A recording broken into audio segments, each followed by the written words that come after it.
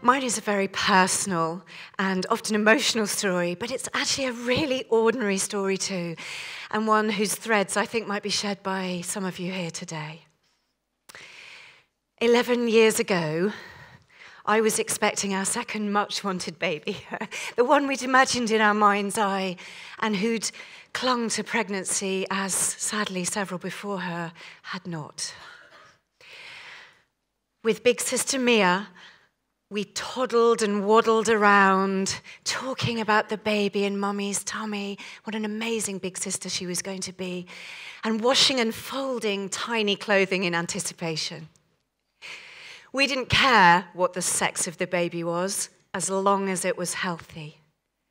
And in our naivety, we thought that was all that was important. Scans, expensive multivitamins, and a doula on standby had quite literally bought us the peace of mind we thought we needed.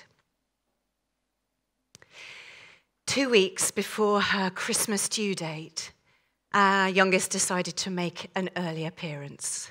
So we calmly put into place our plans for a home birth. Mia went to stay with her beloved godmother, and my husband Bob set about warming our drafty old house. And for some reason, covering all the furniture in industrial plastic sheeting. I'm not sure what he was expecting, some kind of baby cannon, I think.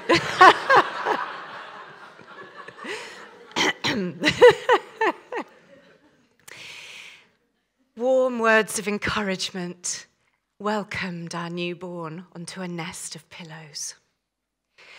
She was born easily, all at once, but floppy, silent, and blue. There was immediate, tangible sense of panic from the medical professionals in the room. But actually, looking back, I think maybe that was more a sense of urgency, an emergency. My mind shut down completely while my husband went out into the freezing December lane in his shorts to wait for the ambulance he'd been instructed to call. It wasn't just his breath that froze that morning.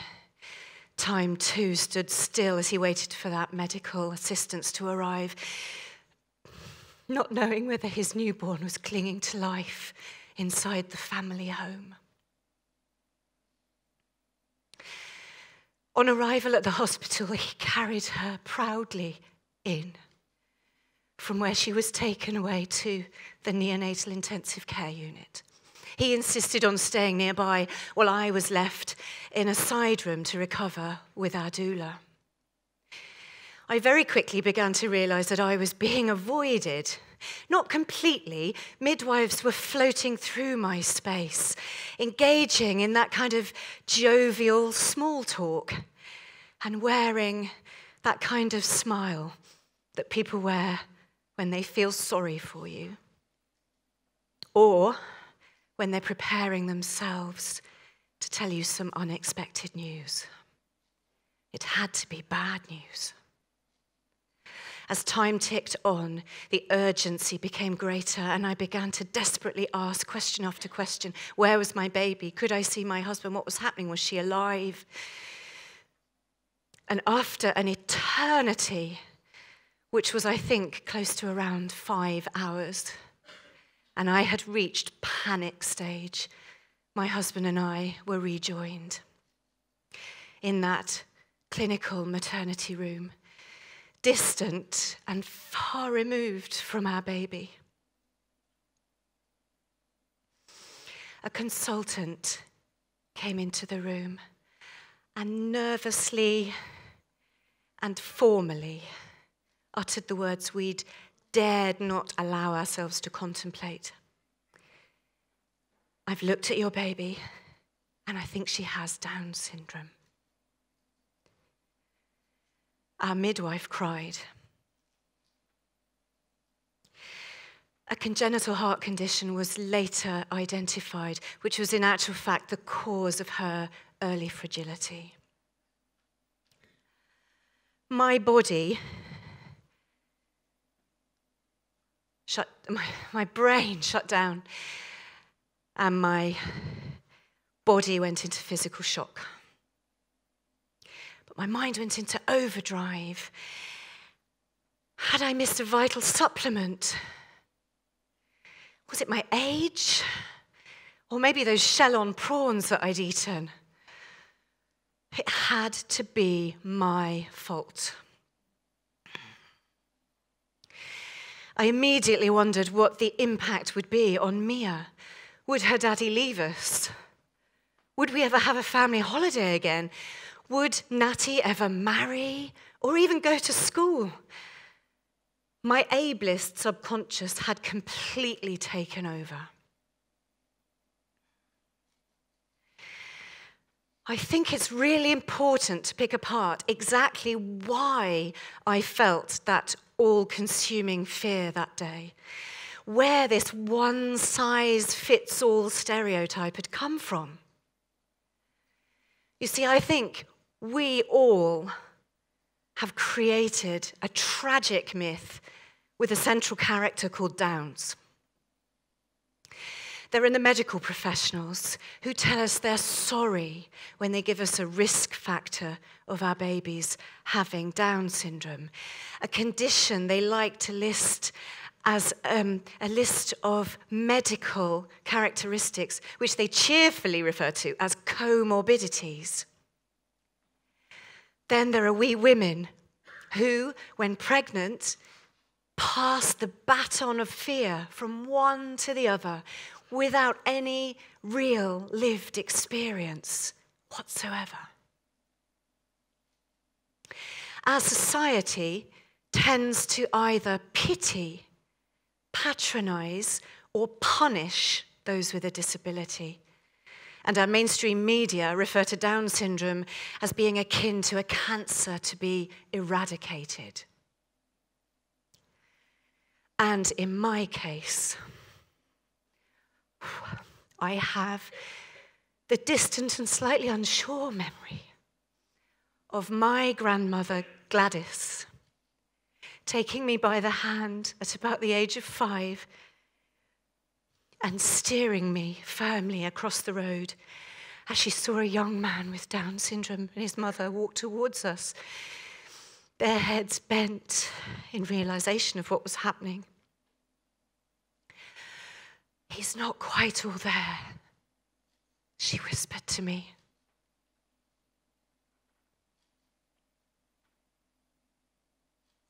You see, words shape our thinking. And the picture portrayed for me was certainly one of no hope, not because of an additional chromosome, but because of a constrictive narrative built up around that. A safety net was immediately thrown around us by those who cared. Not the people who told me that only special people receive special babies, or that God wouldn't have given me any more than I could handle. Neither those who showed me very quickly that Down syndrome is a condition that absolutely everybody has an opinion about, and you are going to hear their outdated nuggets of misinformation within the first few weeks of your baby's life, whether you want to or not. I can give you countless examples, but these two exemplify the most common themes. Oh, they're so musical and loving, aren't they? I wish I had one. I often wonder if that person's ever heard Natty sing now, and whether she got herself a puppy.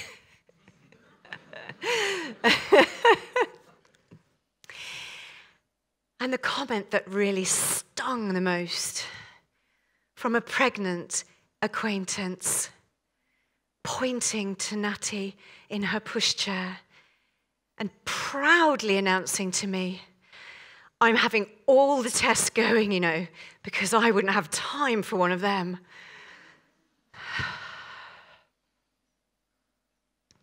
No, I digress.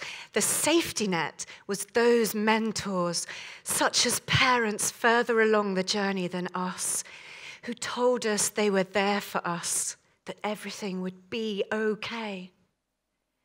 Our family, such as my brother in the front row here, who drove through the night with my mum to be with us and to see the new arrival. Friends who pitched up on our doorstep with food to cook us a hearty meal when we didn't feel like eating at all, and to celebrate our baby's arrival. The medics who not only made Natty strong and well, but let us know that we were up to the job of being her parents, that we'd got this, usually during late night chats over mugs of milky tea. And of course, our greatest educators of all were Mia and Natty themselves. Natalia Hope, as we decided to call her. These two small girls broke apart the fear and replaced it with oodles of love, fun, pride, and acceptance. They had absolutely no idea of the stigma attached to Natty's genetic makeup.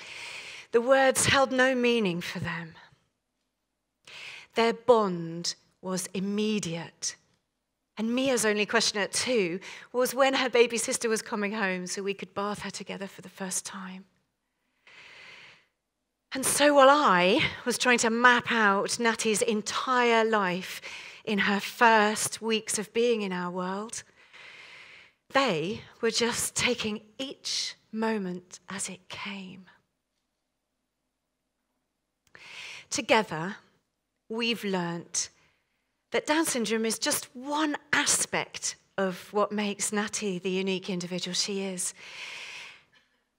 But for her, it means beauty. As a baby, people would cross the street, literally, to come and have a closer look at this baby who looked like a china doll. And she grew up and flourished and became the UK's first model with a disability to appear in a national supermarket back-to-school campaign. She's caring, instinctively so. She has a radar for people that need a bit of Natty. Once going up to a lady in a doctor's waiting room, laying her hands on her knees, looking her in the face and saying, "It's okay, lady." That lady told me in the car park afterwards that she was going through cancer treatment. Natty is fiercely determined. In fact, her favourite phrase is, "I do it by myself." She's had to work harder and a little bit longer to reach those milestones like walking, talking, learning to ride her bike, and this summer, having a go at scuba diving. But what she has shown us is that when there's an obstacle in her way, she'll just find a way around it. So before she could say, "I love you" at bedtime, she worked out a little phrase, a signed phrase, which means, "You happy me?" She's also brutally honest, with often hilarious and embarrassing consequences. So a couple of years ago, we took her to meet some former colleagues, and she met this lovely lady and said, "I love your breasts." "Dress, it's a lovely dress, isn't it, Natty? I love your dress too, it's a great dress." She said dress. "No, Mummy, I said, I like your breasts."